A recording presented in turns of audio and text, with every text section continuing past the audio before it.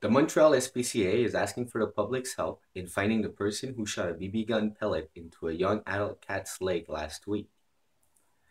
The injury is so severe that the cat will have to have one of her hind legs amputated.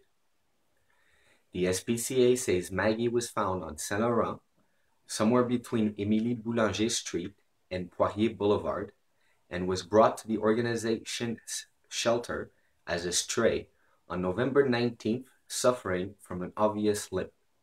She had no identification, and the SPCA hasn't managed to track down her owner.